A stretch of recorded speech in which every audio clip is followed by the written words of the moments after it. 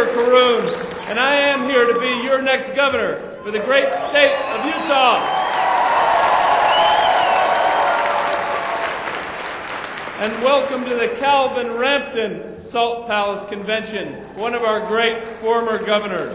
And I want to give thanks to Herm Olson, McCall Evans, and Josie for their kind introductions. Today, I want to tell you a story. You may have heard of The Tale of Two Cities by Charles Dickens. This story is called The Tale of Two States. The first state is superb. The other state requires major changes. The first state is a state with 300 sunny days a year, a state with skiing, biking, hiking, all within 30 minutes of the capital city. A state whose people volunteer more and give more to charities than any other state. A state whose people are diversified and speak many languages. A state with the youngest population in the nation. A state whose major university incubates more new businesses than any state in the United States. A state with more golf courses per capita, and they're all good and cheap. A state that supports the arts and has more pianos per capita. A state with an abundance of energy resources that can help our nation. A state where the quality of life makes its residents the happiest in the nation. The second state, a state where funding per student is the lowest in the nation and 20% below the next lowest state. A state that ranks 21st in the nation based on how much it spends versus its revenues. It's a credit card government whose leaders are putting off tough choices. A state whose high school graduation rates are falling.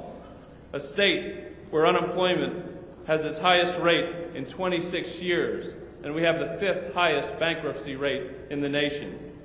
A state whose leaders are more interested in message bills than education, jobs, and the economy, and our quality of life.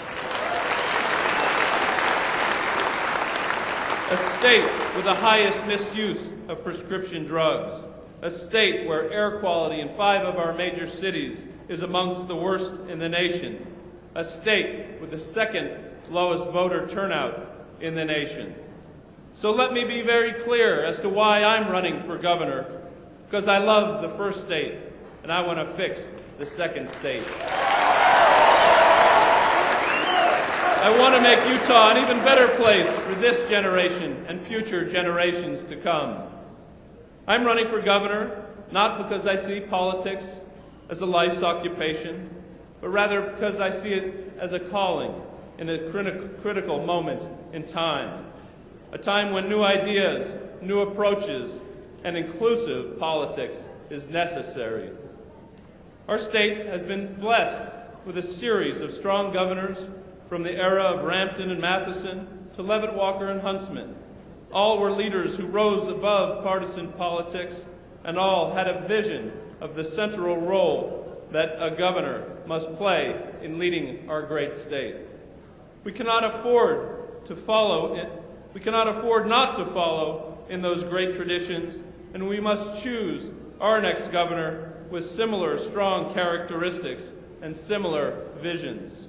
And that is why I am running for governor.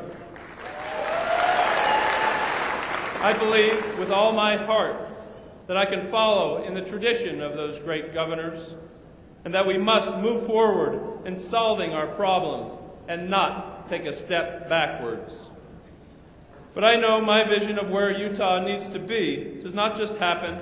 You have to fight for it every day. You have to stand up and oppose those who would sacrifice this state for personal gain or political ideology. We have had almost 30 years now of only one voice coming from our state capital, only one voice when it comes to making decisions for all the people of the great state of Utah, only one voice when we look to the decisions critical to future generations, and only one voice who seems to have all the answers and stamps out anyone who does not agree with their way of thinking. What happened to the day of a healthy discourse in politics? Now it is just anger and shouting to those who don't share your views. I say that is not right, and that is why I'm running to be your next governor. I am running because our state cannot afford just one voice. We must continue to show our great diversity and great culture. Because Utah needs an independent voice for all its citizens. No one political party owns it. Because good representative government must be transparent and balanced. This country was not built by one political party. Because corporate welfare is not economic development. Because my vision for Utah will bring our state to the next level of economic prosperity. Because Utah can be energy independent by supporting our traditional energy resources and renewable energies. Because we must protect our air and water quality and be responsible stewards of our land. In this race, I am qualified to be our next governor in the great state of Utah. Governors are not great leaders by just giving speeches, setting up commissions, or making the most popular decisions, or taking the easy way out, or just becoming a manager versus a leader. These tough economic times call for imagination, vision, and proven leadership. And I have those qualities and qualifications. You can't be a rubber stamp in this job, and we don't need an administration that needs training wheels. I have shown the citizens of Utah who I am and that I am willing to stand up for them, whether it's turning down taxpayer funding for a private stadium or letting a senior citizen know that our government cares about them. I have been willing to listen and willing to lead. I have been willing to make tough decisions. Leadership sometimes also means disappointing people. It's not a popularity contest. It also means doing what you think is the right thing to do, not what is best for the next election. And with your support, Cheryl Allen and I can win this race. And this is what you can do to help. And I'm getting technological here. Find 2 friends who haven't joined the campaign and have them text to 88769 the following: Utah and their email address. Text to 88769 Utah and an email address. And pull out your phones and go ahead and do it. But we can send the message of collaboration, cooperation, and inclusiveness. We can win from Cache County in the north to Washington County in the south. We can win from Millard County in the west to Grand County in the east. And we can win in all the other counties that are represented here today. But we need to say right here and right now that all of us are willing to stand up and make that change.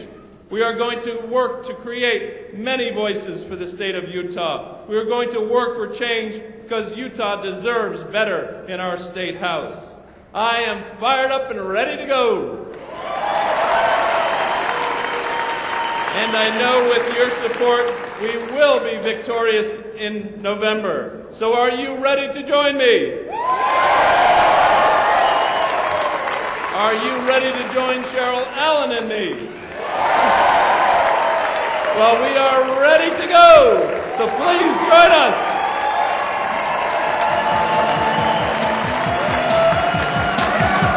This is too late.